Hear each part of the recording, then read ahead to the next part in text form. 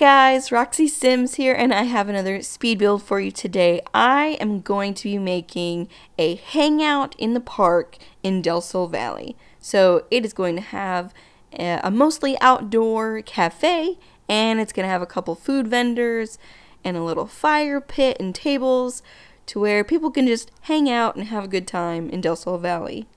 If you did not already know, I am remaking every single lot in Del Sol Valley. I'm calling it the Del Sol Valley Redo.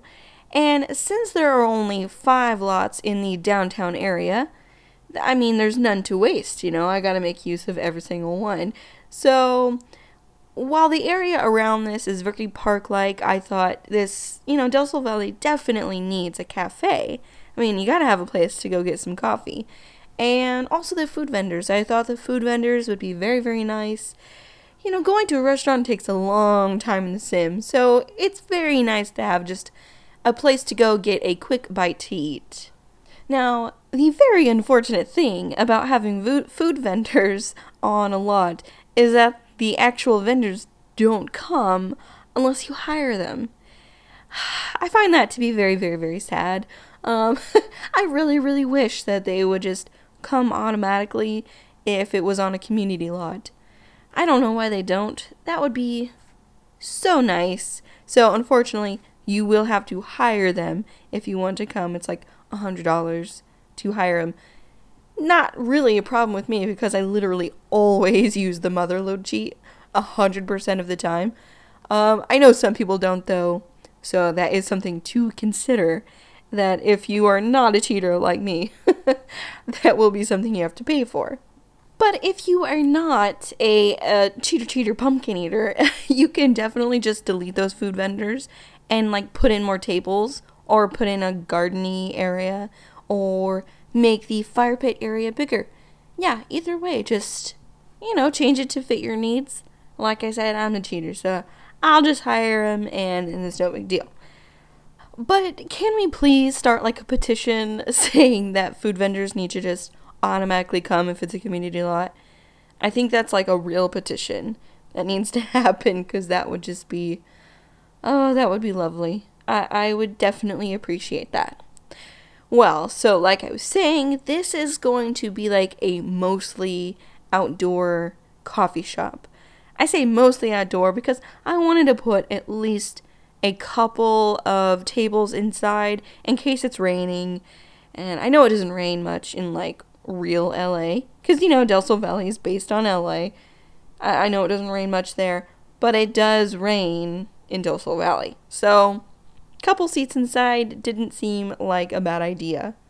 But I really like the idea of having the 2 sides kind of open to the outside as if, those glass awnings, as if you would just open those up when the business is open and close them down whenever the place is closed. So that it's you can order from outside. Because I was looking at coffee shops in LA and there seems to be quite a lot of the outdoor coffee shop, and I thought that fit the park setting and all of that. So that was for sure something I wanted to go with.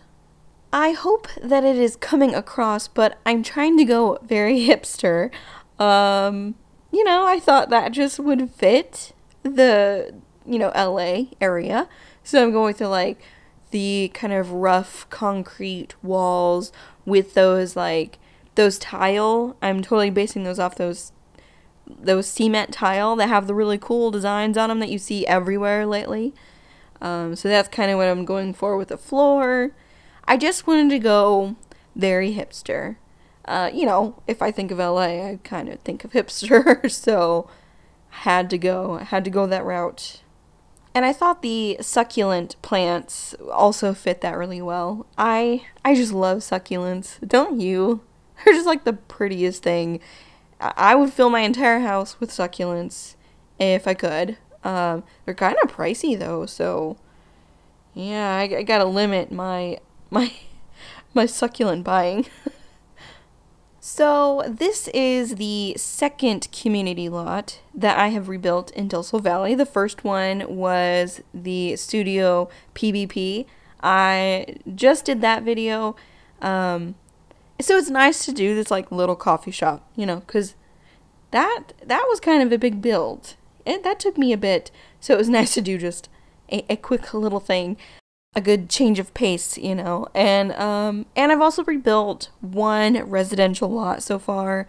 I made a like 1970s style mid-century modern home. That is in the like not so good neighborhood, the one that's like closest to the highway. Yeah, so this is my third one so far. It's gonna take a bit, but I am totally invested. I'm gonna rebuild it all. So at the end of the video, I will put like a link to watch the playlist.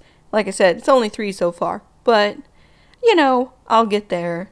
So I'm definitely going to make one of the lots a restaurant. I'm obsessed with restaurants, so at least one of them has to be one. I'm thinking probably where the gym is of turning that into a restaurant. But, you know, I love restaurants so much that I'm even considering putting in a second one. Because I don't know what else that I would want. You know, like maybe I'll make one very, very fancy, ritzy place that all the celebrities go to. And then maybe I'll make more of a hip, like vegan restaurant as the second one. I'm not totally sure, but that's what I'm thinking. But what do you think? Do you think I should have 2 restaurants, one ritzy, one hip young person restaurant? I just don't know what else would be better, you know? I love restaurants. What can I say?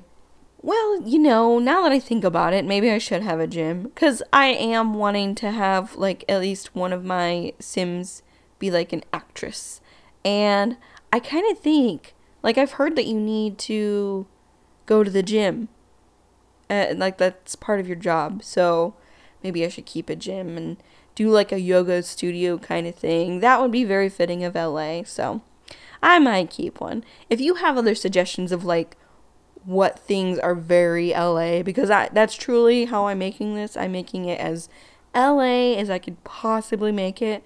So if there's something else that you think fits LA very, very much, and yeah, please suggest it to me, cause yeah, I just wanna get like the full experience. Since I'll never get to move to LA, then at least I can live vicariously through my Sim. I was just thinking how nice it would be to live somewhere where you could have like outdoor coffee shops, you know, cause I'm from the Midwest. It gets cold, so cold. Like, I used to work in this outdoor mall, and in the wintertime, you know, nobody would come. Because why would any sane person be outside when it is, like, that outrageously cold outside? It's just, it doesn't make any sense. So I would, like, literally bring books and just read books all day, because it was so dead at that mall. It was great. That job was great in the wintertime anyways. In the summer, yeah, totally different story. The busiest place ever. But that wintertime, I got a lot of reading done. Well, guys, I'm just doing a little bit of landscaping and then we are pretty much done. So I just want to say thank you so much for watching. I hope that you have enjoyed this video. If you have, please give it a thumbs up and comment and subscribe. And I really hope that you would join me for the rest of my Del Sol Valley redo. I am also working on furnishing my Venice build. So yeah, I've got a lot of very fun stuff coming up and I hope you'll join me for it. Again, guys, thank you so much for watching. I will talk to you all very soon. Bye, everybody.